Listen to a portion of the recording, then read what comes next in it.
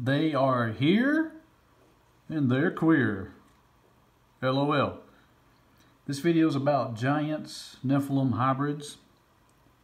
I'm just going to put in my 2 cents. I think that giants or the fallen angel productions are here. They're just not in the same form, but they look they have similar qualities. So I doubt we're going to see, giants. But we are going to see giants from the Nephilim. And this is just my 2 cents. I was inspired to do this from many debates and many years of thinking about this. They are here and they are queer. Strange, peculiar, eccentric, oblique, off-center, oblique, perverse, odd. There's not twerking, but I think they twerk. They twist, see? To twist.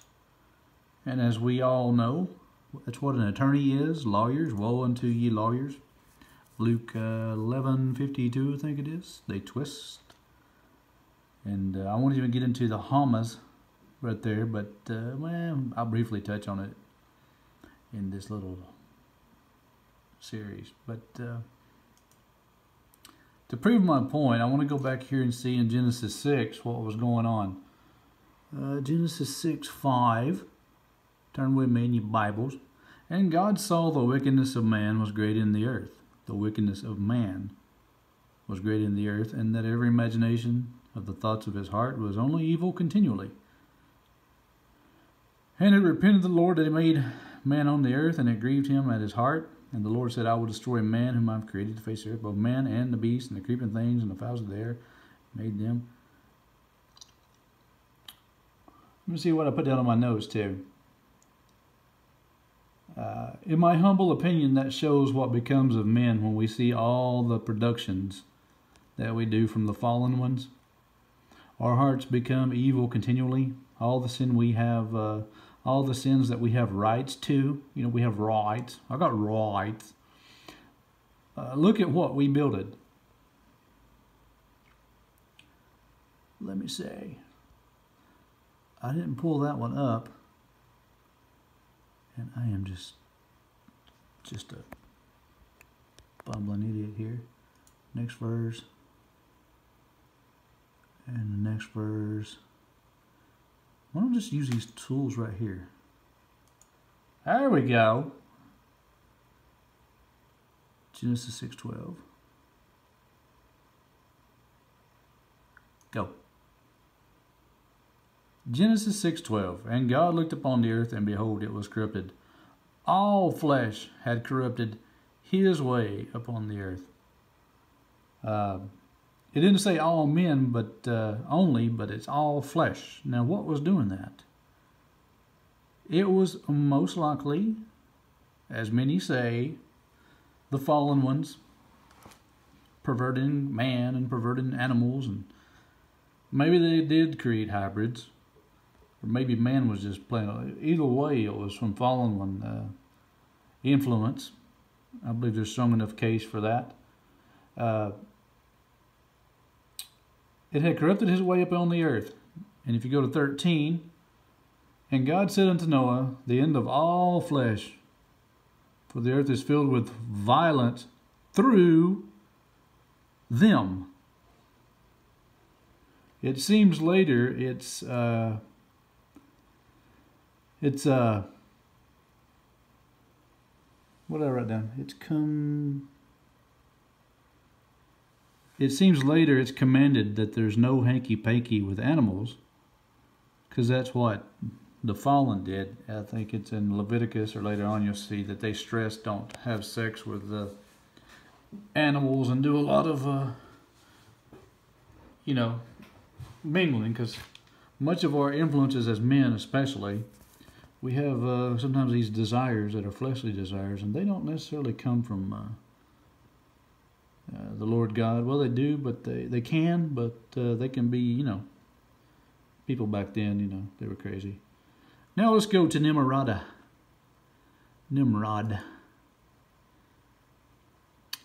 Genesis number 10, verse 8.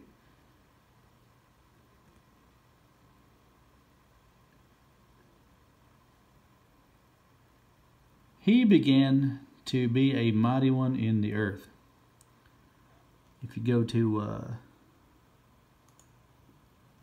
me see right here, 10:9.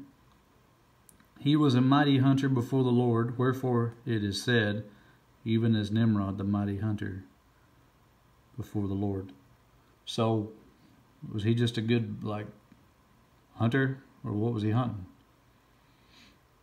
A mighty hunter before the Lord. I think he was hunting souls, support, constituents, to be part of his warped thinking. He was a very influential fella, almost wizard-like, probably a good speaker, like a politician. Proof of this is found in Genesis 11. Genesis 11. And the whole earth was one language and one speech. The whole earth was one language and one speech. Where is this one language? Surely they were all mixed, as it appears, so they all weren't clones of each other. One language, city, buildings. 11:9. Let's go to 11:9. I want to tell you what, if I ever figure this computer out, how to be productive. Look, therefore is the name of it called Babel, because the Lord did there confound the language of all the earth. And from thence did the Lord scatter them abroad upon the face of all the earth.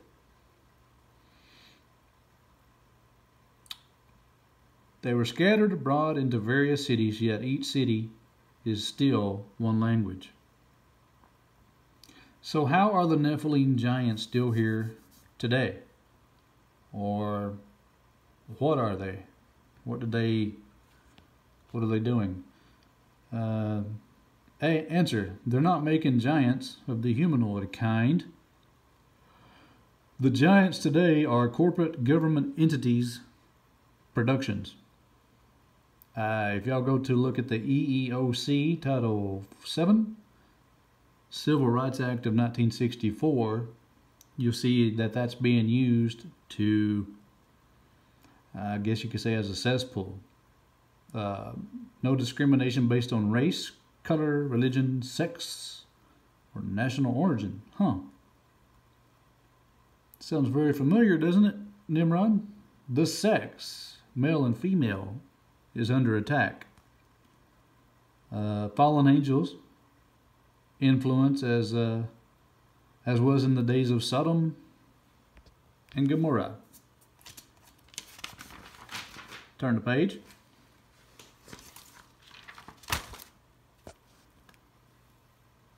Now let's look at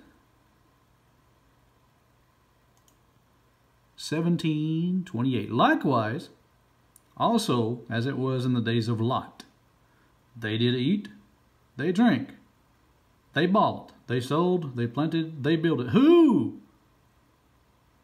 Who is they?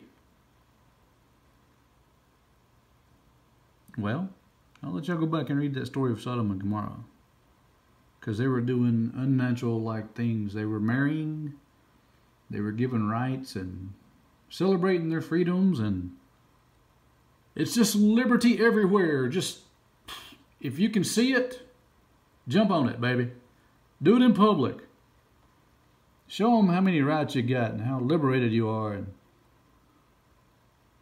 just bring back the 60s in a way, If it feels good, do it. Anyway, as it was in the days of Lot, they did eat, they drank, they began, they planted, they builded, here it is. They planted, they builded. Hello? Nimrod builded cities, towers, homes. Anyway,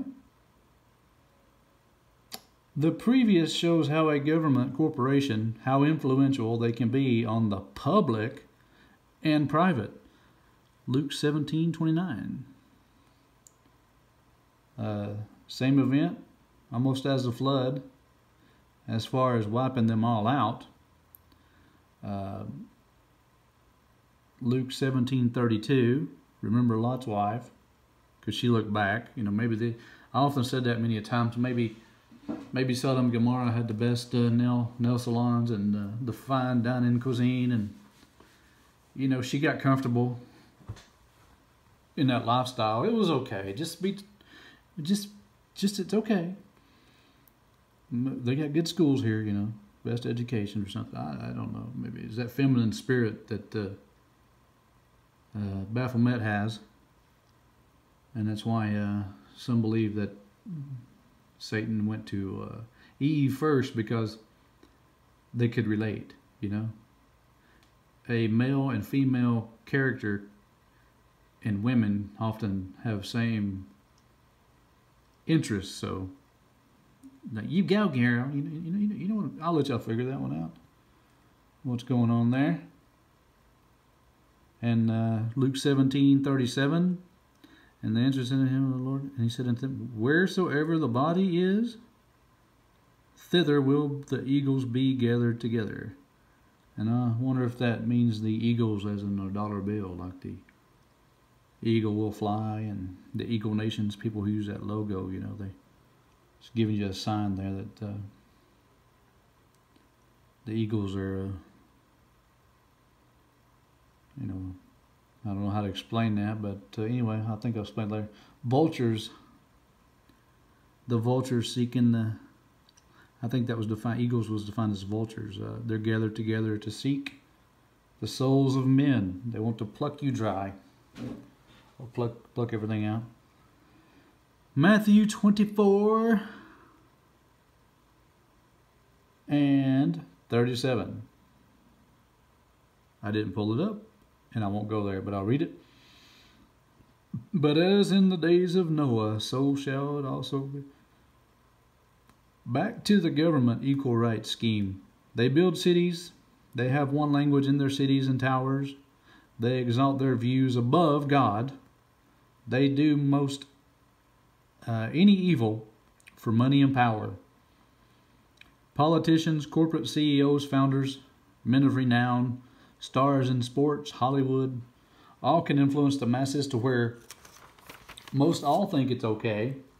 It's not a sin because government says I have rights. They help fuel this sin with one catch word called jobs. It's the economy, stupid. Anyway, Nephilim offspring, the giants, are everywhere. Corporations devour in the land, the workers, the sanctity of life. These giants fatten up the public, so later it can fatten itself. Just like Genesis 6 giants eating men, as some of them say, they just eat up all the resources. Now, I want to go to the name Goliath. Goliath was a different kind of giant in those days. As far as description goes, I think Goliath is the only one described with 6 fingers and 6 toes and double sets of teeth. But think about it. 1 Samuel 17:4. And there went out a champion out of the camp of the Philistines named Goliath of Gath, whose height was 6 cubits and a span. That's 6 times 5 is 30. Saying 9 feet tall, and I don't know what a span is, unless it's something you get with a spick and span when you clean your dishes. That's all I know. No offense to the Mexican brethren. There's just spick and span was a thing back in the day. But if you take the name Goliath, Goliath,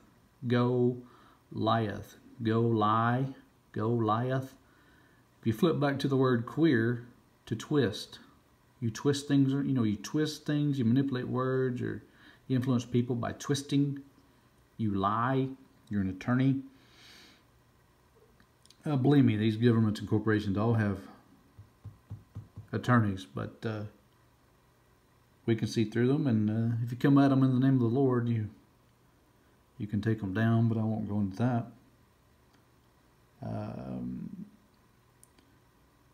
Think about that. 1 Samuel 17:4. Went out a champion, perhaps a public defender or judicial officer, to scare the masses from resisting. Maybe he was on TV. I don't know. They often put stuff on TV when they want the people to lose focus or be diverted. And, you know, it's like throw out a little pebble here and the people flock to that so they don't come over here and get you, you know. It's a diversion tactic. So as we find later, David,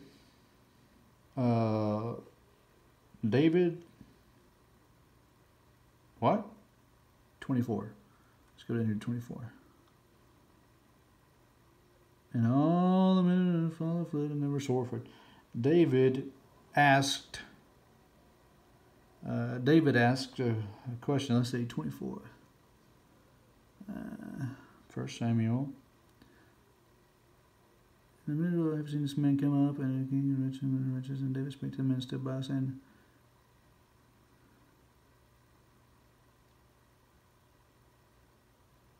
here we go. David asked, what was that? Is there not a cause? His brother Eliab up here is trying to stop him. You know, it's how we all do as people around you, your closest friends and family, like your enemies in your own household. They'll try to stop you because they've been so scared of the giants and the Goliaths for so long. You know, it's just live to fight another day, which means live to feed the beast another day. And is there not a cause? Let me turn over this page here in conclusion. This is all about giants and showing you how they're everywhere. The production of fallen angels and humans, or men, how we're evil continually. In conclusion, cities and... No, let me go over here first. I missed it where... where was it at? Goliath was actually referred to as a man. Yeah, that's it. 17:24 was it? Goliath was referred to as a man there. That was kind of interesting. In conclusion, cities, government corporations, media, Hollywood put their champions, as we saw over there in you know, the story of Goliath. He was a champion on display to suppress the truth and to scare people or to convince people it's okay. To suppress the truth. The children of God, they try to stunt the growth of His children and capture the hearts and minds so you can be used up. In fact, one of their champions was formerly on a Wheaties box, and today is now a different sex. And I'll put there in parentheses, Nephilim influence. The you know, that Wheaties box fella, person, woman. That's Nephilim influence. Go back to the days of Lot. As in the days of Lot, Sodom and Gomorrah. You know what I mean? People all confused about their Seth. By the way, Midnight Ride has a good show on this, like Los Angeles, Fallen, City of Fallen. I'll try to link it below. And yes, sin corrupts the blood DNA, I believe. Sorry, Stephen Quayle. We'd see obviously 36-foot tall giants coming at us, you know. The modern versions sneak up on us subtly, like their father does, the father, the devil. This is why most cities, corporate government towns will be shaken, as Revelation shows, as Nimrod shows, as Sodom and Gomorrah shows, due to their wickedness, which hunts for the souls, voters, support, customers. I'm going to conclude with this Revelation 8:13. Revelation 18:10. Standing afar off for the fear of her torment, saying, Alas, alas, that great city Babylon. See, there's a city. That's what they builded, cities. That mighty city, for in 1 hour is thy judgment come. And the merchants of the earth shall weep and mourn over her, for no man buyeth their merchandise. I perceive that's what Sodom and Gomorrah had. They had some good stores, buddy. It's enough to make Lot's wife turn around. Oh yeah, I'm really gonna miss that Sally's Beauty Supply. Oh yeah. That's what she was thinking. I'm thinking, but the merchandise of gold and silver and stones and pearl, linen, purple. Oh, why do they get to take purple? Like just color purple or purple? Just purple. What's purple? Purple? Wood. And here we go, Nimrod. Oh, there's wheat. They're going to miss their Wheaties. They're going to miss their champions on the box of Wheaties. And beasts and sheep and chariots and slaves and the souls of men. That's what they're hunting, folks. They get people trapped in this city government mindset. We're all equal opportunity here. Come on in. We all speak the same language. It's equal opportunity sin. You have licentious rights, right? Revelation 2:20. Finally, notwithstanding, I have a few things against thee, because thou sufferest that woman Jezebel, which calleth herself a prophetess, to teach, look at this, to teach and to seduce my servants, to commit fornication, and to eat things sacrificed unto idols. Folks, that right there is not just food, but that's anything you consume. Well, I mean, I'm not adding words to God, but it's anything you consume. You take in, you digest it through your mind, your ears, your body, and if you're not prayed up over it and pray over it, it can capture your mind, you know. So you know you'll be out wanting to go to a certain club or drink and party, and it's okay because, well, you've been consuming Jezebel's products the whole time. Even though you're saved, this thing can influence you. Be careful. Which calleth herself a prophet, to teach. So many people out there have learned and been fed by Jezebel. So that's about all I got. But again, I do think the giants are here. Never really left. We won't leave until. I mean, it takes on different forms, you know. The fallen angel technology. The influences, but they come in various forms as giants, and we become corrupt and want to build cities and just build houses, and let them build houses, let them eat cake, you know. In fact, some of that's related to some of that junk food, fast food restaurants and corporations popping up everywhere. You can barely throw a rock anymore where I live without hitting a corporation. And as long as they call it food, it's okay, you know. But yeah, think on them giants and the cities and the one language. It's pretty much here. One world order, new world order. How each city tries to communicate with another city, with finances and their codes, and everyone has rights, and if my officer comes to your city, they, you get whatever, my policies. So the giants are here, and the only way to resist them is like David. Again, go back, you know, when he threw off all that stuff they told you got to do to be saved, and he just said, this is too complicated, basically. I come at you in the name of the Lord. That's all I need. Just a smooth stone.